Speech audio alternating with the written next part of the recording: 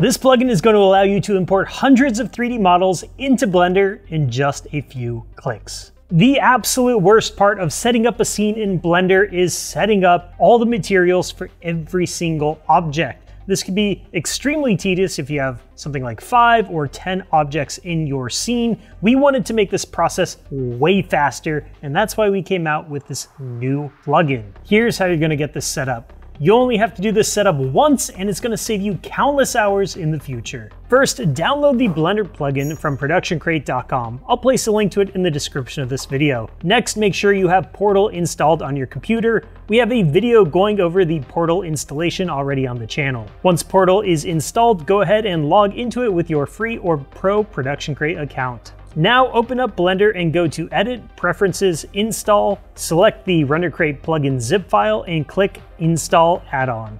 The RenderCrate plugin should now be visible in the add-ons. Click the checkbox to enable it. Now go to File Paths, click this plus icon to create a new file path. Make a new folder called RenderCrate. Now the folder has to be named exactly this way. It's where all the assets from ProductionCrate will be installed. Select your RenderCrate folder and click Add Asset Library. Go to the bottom left icon and select Save Preferences. Now you can close the Preferences window. Create another viewing window in Blender and change it to Asset Browser. On the left, you can now see the RenderCrate dropdown where you can browse and preview our 3D assets. Select a model and click Download.